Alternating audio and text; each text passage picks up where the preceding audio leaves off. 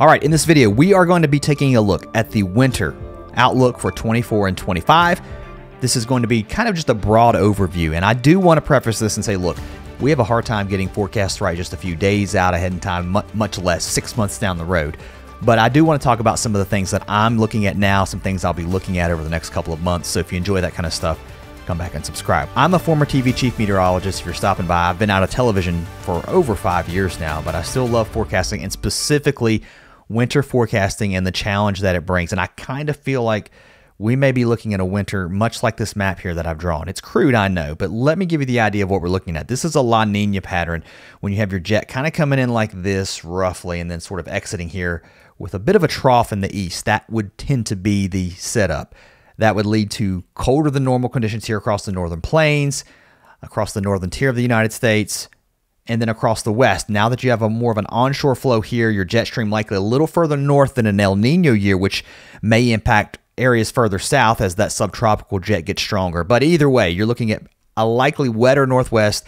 Also, look here into the Ohio Valley. So if your storm track runs like this, right, you're probably going to set up with a wetter zone here somewhere, say from the Mississippi Valley into the Ohio Valley up toward the Great Lakes and then into the Northeast. So right here in this area into the parts of the Appalachians. Now, what does that look like in January when you have more moisture out there and you're cold anyway? Well, if you can get cold enough, and especially if that storm track can set up just right, you may end up with more snow than average here. I think potentially for the Great Lakes, maybe into the Northeast. All right, don't hold me to that, but that's your typical La Nina pattern. And the National Weather Service, I should say NOAA rather, is putting out some ideas that we are in for a La Nina year, at least about a 71% chance of that developing over the next couple of months and then likely maintaining through the wintertime. And that's the kind of thing you look at across the winter. Now, that also means maybe warmer than average from the mid-Atlantic states, the coastal areas, down into the deep south, across over to Texas. And then, you know, even in these areas here, I'm just going to crudely draw this out right in here. Because your storm track is a little further to the north, this area sometimes ends up a little bit drier than average too, just because of that storm track being a little further north. That doesn't mean we won't get the occasional winter storm or things are going to be fine this winter. But look, that's just a general overview. Now let's talk about some specifics that I'm going to be looking at over the next couple of weeks and months ahead, especially as we head into November and December. I want you to notice something. September 11th, that generally is right around there is the point in time which we see that Arctic sea ice start to reverse trend. It melts, and then around this time of year, we start to see things swing back up. We start to see that ice develop. And where are we right now? Well, if you look at this, it's this red line right here, 2024. Pretty low, right? Compared to some of the years of the past. You really have to go back up here into the late 70s, back into the 80s. That's when you had the most sea ice. And of course, why does that matter? Well, think about it, guys. You've got to bring that cold air, especially the cold air that develops across Siberia. You've got to bring it across the North Pole. And if it's going across open ocean waters, while it's cold, it's going to start losing some of that cold, or that heat is going to be released from the ocean, and eventually you'll freeze it, but it's going to take longer. It's going to warm the air up a little more. So that cold air may not be as strong that comes across the North Pole. And how does that affect the weather? Well, if the air isn't as cold as it may normally be, then sometimes that may cause your jet stream to be a little weaker because you don't have that temperature gradient between the south and the north as that really cold air moves across down into the northern Canadian areas, also down into the United States eventually. But if you look at this, we actually had less ice back in 2012. So not a bottom, not the least iciest year, I should say, around the Arctic Sea, but still, you can tell we're down for sure. Go back to 2009 to 2018, we definitely had a little more ice. And then if you go back to 1999 to 2008, that was a pretty cold period. You guys probably remember some of the big snows we got. We also had some pretty good snows also right here in this area, 2009, 2010, especially across the east. Now, the Arctic Sea area of ice, again, if you just want to kind of get an idea of what it looks like here, this is all coming over from NASA's website. This is that we're looking down at the North Pole. Look at where the maximum extent of sea ice was.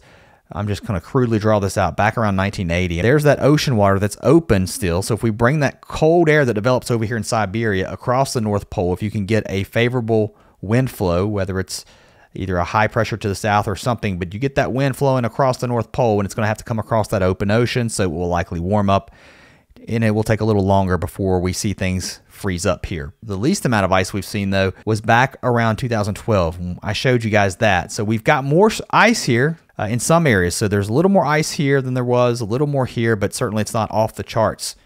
So maybe very similar to last year as far as the sea ice goes.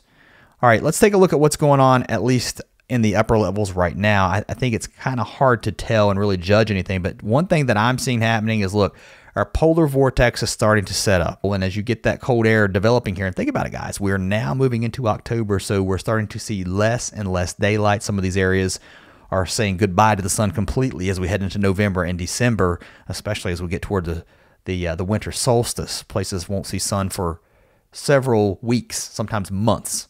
Especially the further north you go. So with that said, we're getting colder and colder, and yes, the seasons are clearly changing. Here's a different map of that sea ice, but it's also starting to speckle the map here with some snowpack that's trying to build over into Siberia. It's that time of year when we're starting to see our first snows here, and that will continue to grow. How much snow do we get? Do we continue to see that grow? Also, how much snow do we end up seeing here across the Northwest Territories? Do we start to develop a snowpack here and also over into Alaska? Well, there is some snow in the forecast over the next couple of weeks, and that could start to pull some cold air up here that could break off and move south. So we may not have to necessarily tap into what's going on over here into Siberia. And that's typically, again, it takes a little while for that sea ice to form. That would eventually allow for that ice, or that cold air rather, to flow across the ice. But what if you get perfectly cross-polar flow? And that happens, and sometimes you can get that, so you'll get that flow that comes right across the North Pole and just feeds right down into the East Coast. Certainly possible, and certainly on the table this year.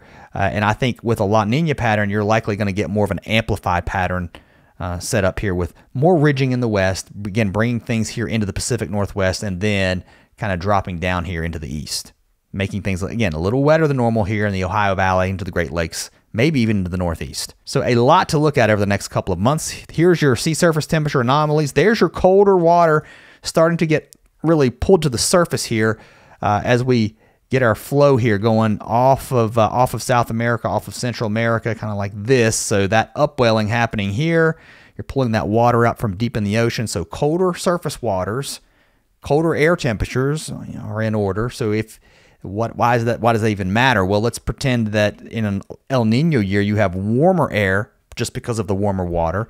You get that cold air that sometimes moves down to the United States, and you create a much sharper temperature gradient. That really drives that southern jet here. Now that we're colder than average, even though we'll still bring that cold air down in to the United States, maybe, again, not as cold. I know it doesn't get as cold in Texas and the Southwest, but still cold enough that you would drive a jet stream here. And because we are cooler than normal here, cold here, not really warm, this jet right here tends to be a little bit weaker just because of the temperature gradients not being as strong.